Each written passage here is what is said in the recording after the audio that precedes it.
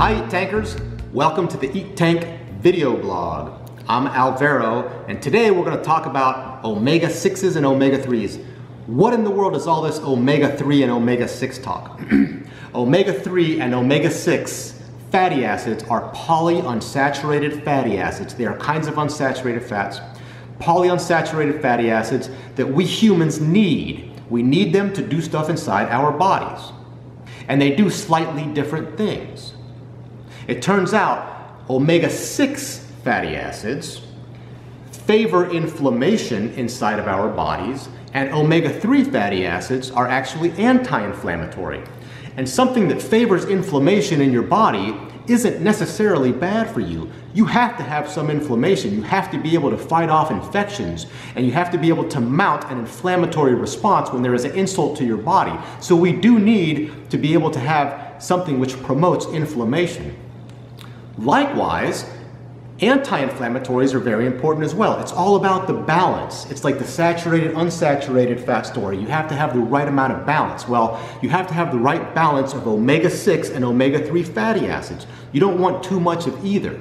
So what is a proper 6-to-3 ratio? Well, as it turns out, throughout all of history, the 6-to-3 ratio in the human diet, depending on whether your tribe of people lived near an ocean or in the jungle or wherever, the typical ratio was somewhere around 4-to-1 to 1-to-1, maybe even 1-to-4, but right about there. On the other hand, the 6-to-3 ratio that is in westernized diets, like in the United States, is close to 20-to-1, much higher than we're accustomed to. And why is this? It's because we eat foods that are so densely rich in omega-6 fatty acids. And why do we do this? We don't do it on purpose. There's a mass production of foods that are made with processed vegetable oils, such as soybean oil or corn oil. And as it turns out, these two oils are extremely high in omega-6 fatty acids. Up to 20% of our food is thought to have some sort of soy product in it. And if you look at any of your nutrition labels, invariably you're going to see something about soybean oil or corn oil. And this is what's caused the 6-to-3 ratio to dramatically favor 6s in the westernized diet like in the United States. And what does this do? It shifts the balance. Now your inflammation, anti-inflammation balance is way in favor of inflammation. And why do we care if we have so much inflammation? Well, as it turns out, one of the main causes of atherosclerosis, the buildup of plaque and stuff, and unpleasantness in your heart arteries that causes heart attacks and strokes, one of the cornerstones of developing a plaque in your artery is inflammation. And it is thought that this imbalance of 6-to-3 in the human diet in the United States and in westernized countries, that this imbalance leads to the #1 killer of humans on earth, which is heart attacks and strokes. This imbalance, this 20-to-1 ratio that we have, is killing us.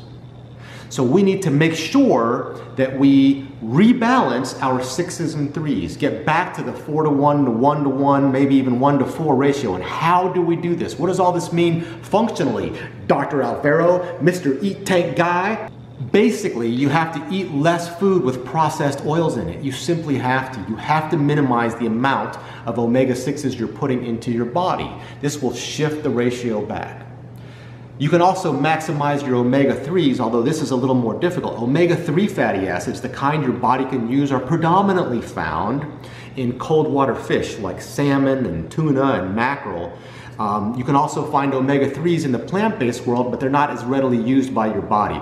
Way more important than increasing your omega-3 is decreasing your omega-6 intake.